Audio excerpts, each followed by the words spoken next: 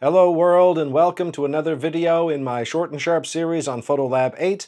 This one's going to be all about noise reduction, and I've divided things in two. So I've got the first bit of the video where I'm kind of walking through what some of the different settings within noise reduction do, and then the second part where I'm going to compare what noise reduction using DeepPRIME XD back in Photolab 7 and DeepPRIME XD2s now in Photolab 8, how those two things compare and what differences you can expect.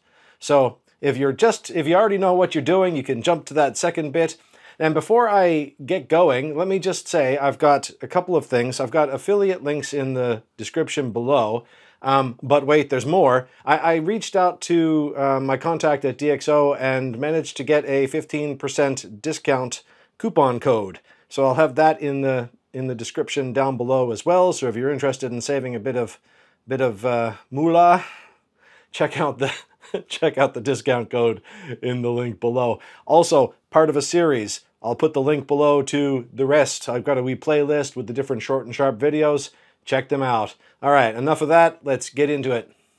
So here we are in the Photolab, and let's get straight to it. I've got some images here, but I'm only going to look at a couple of them because I want to keep this moving and do it quickly. So I've got this image of two cocas. This was taken on a Nikon D70, quite an old image. It's at 1600, but it's from ages ago when 1600 was a big deal. If I zoom in here, I've got noise reduction turned off. You can see there's a good amount of noise going on through here that needs to be corrected, even though it's just 1600. And it's not the best image in the world, but it does show things up well that I'd like to show, so I'm going to go ahead and use it, and I'll probably keep zoomed in more or less like this through a lot of what we're doing here. So noise reduction. Up here we've got light, color, and detail. And detail is the one we're after, looking for noise reduction, and it is the first item, currently turned off. If I turn it on, there you go. It's made a difference. Now, it's not a massive difference. There is definitely still noise. I find it actually quite pleasing. It's a setting called high quality, and this is the default. This is a not terribly processor intensive noise reduction that is sort of the default within Photolab. It depends on your settings a little bit, but more or less this is what's going to be on most of the time. And in fact, this on your main preview is all you're ever going to see. Even if you use one of the beefier types of noise reduction, it can't process that in real time. So it gives you a bit of a noise help by putting on the high quality for your visual help, but it's not actually doing the full deal. But we can get to the full deal. And look at this. If I click on here, see, no change to what I'm seeing there, because essentially it's still just showing me the high quality. Unless I use this new loop tool, which is fantastic. We didn't used to have this. For anybody that's been with Photolab for a while, you know how great this is. We used to have a tiny little window up here where we could sort of see what was happening.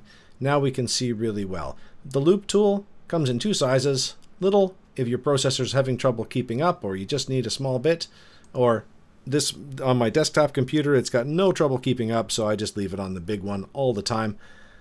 Currently on 200%, I can change it. Currently on 200% here. That makes sense to me. And you can see as I do that, it's cleaning up the noise in that area, giving me a show of what it's going to look like upon export. And it includes everything in that. So if I had some extra sharpening done, that would be there. Any other kind of adjustments I do, that would be there. So it's doing sort of the total package for that little window. And you can see that cleans that up so nicely. So let's take a look at what we can see in terms of our settings. Do we need to touch our settings? Not always. In fact, I've got a little bit of a tweak here from having looked at it before, so I'll reset that. That's this right here is how it'll be. We've got luminance, it's on auto. We've got dead pixel, it's on auto. And force details, by its nature, starts out on 0. Just quickly, what do those sliders do? Well, lots of times, you know, you're looking at this, it's probably fine like it is. You maybe don't need to touch them. But if you find you do need to touch them, here's what they're about. So I'll do this like this so we can see this area nicely. If I turn down the luminance, it's going to allow more luminance noise to exist. So you can see here how that's just allowed more luminance noise back into the image. So for me, I kind of like this. I kind of like to turn the luminance down a bit because I like to reintroduce a little bit of that noise. I don't like them too clean. But, you know, that's entirely up to you. That's what it does. Now, if I go the other way, turn it all the way up, well, you can guess it. It's going to try to wipe out every last little ounce of luminance noise. But it might do that at the cost of detail. It might not look as realistic and as detailed. So you have to find your sweet spot, and it attempts to hit the sweet spot with that little auto right there.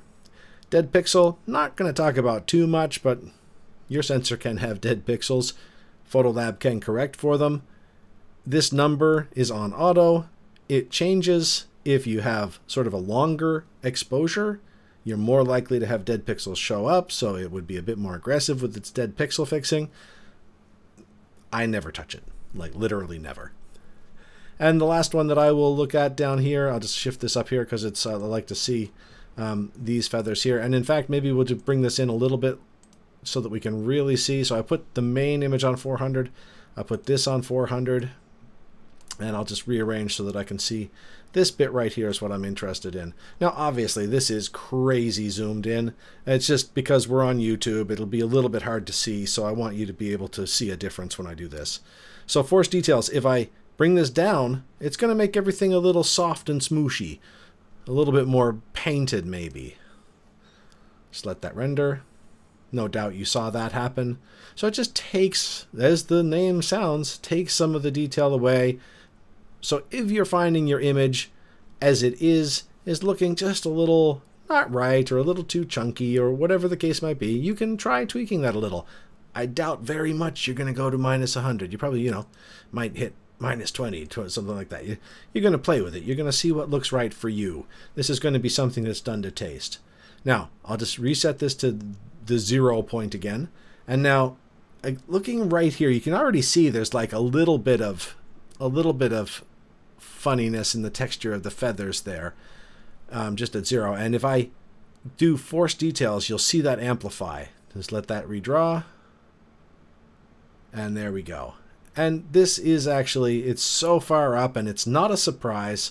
It's introducing some artifacting. So obviously, again, you're probably not going to want to go all the way up to 100 on this either. It's probably something where you're going to want to, if you want to try to force a few more details, you're going to tweak it up slowly and gently until it gets to a place where it looks right to you.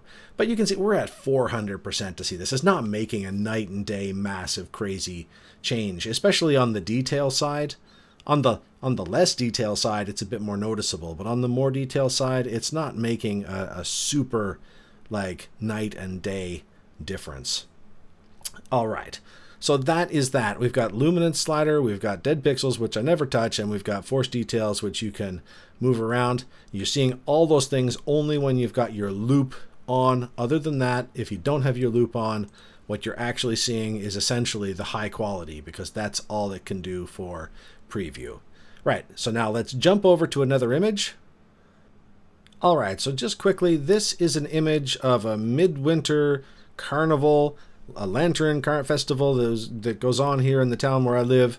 And I just wanted to show you this because it really, really highlights the difference between what you could do in Photolab 7 and now what that looks like in Photolab 8, and actually just how big a difference there is in what it's doing. So let's first of all jump in. I'm going to be looking around this green building because there's some great detail in there when I zoom in.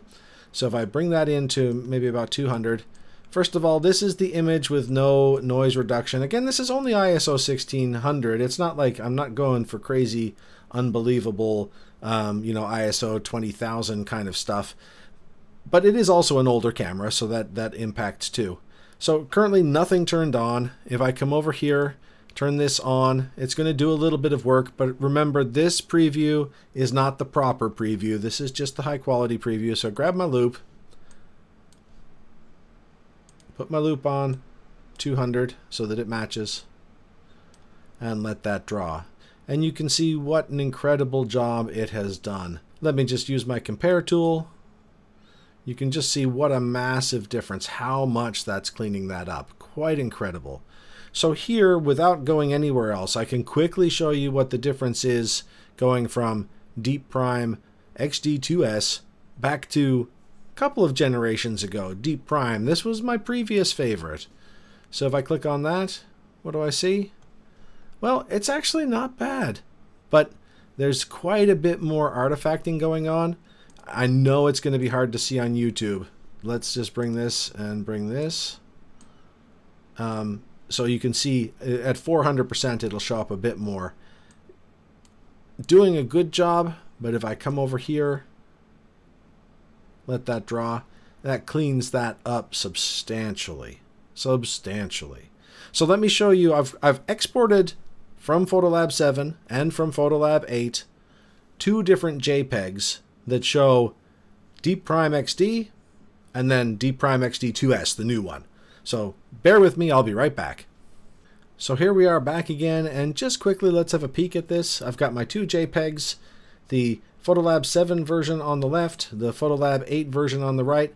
What I'm going to do is set it up so that I'm using the new compare feature. So I'm going to right click on this one and say use as my reference image. So now it's set these up as side by side, but of course I don't want those side by side. I'll just bring that like that.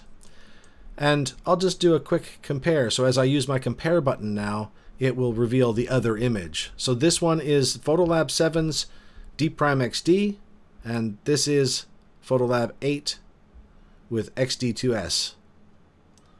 Photolab 7, Photolab 8. A substantial difference.